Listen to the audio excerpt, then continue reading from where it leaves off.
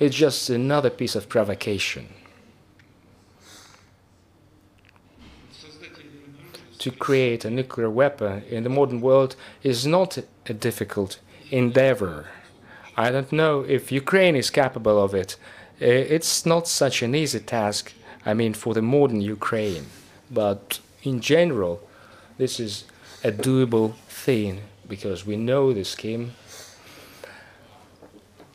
It is a dangerous provocation because any step in this direction will face feedback.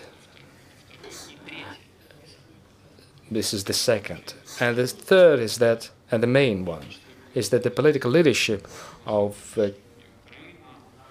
today's Ukraine has on multiple occasions, and even before the hot phase of the crisis, even prior to this, they made statements.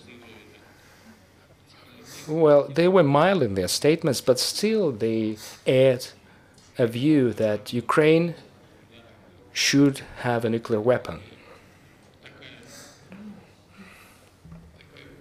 These threats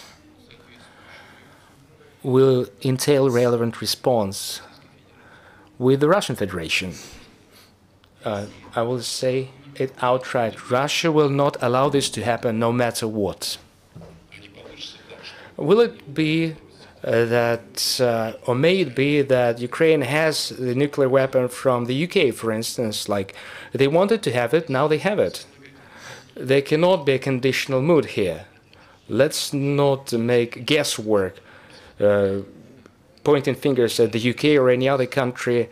It takes an effort to conceal this. I mean, there is radiation exposure and relevant maneuvers are required. You cannot conceal this like you cannot conceal a needle in a haystack.